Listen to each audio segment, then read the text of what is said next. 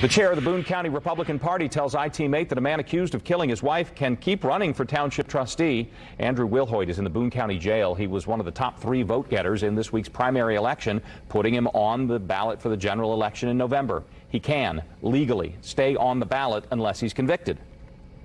And, the other thing that we need to make sure that is clear, we are not, he cannot be removed at this point in time unless he chooses to do it voluntarily. He has not been convicted of a felony, and until that happens, he can stay in that position.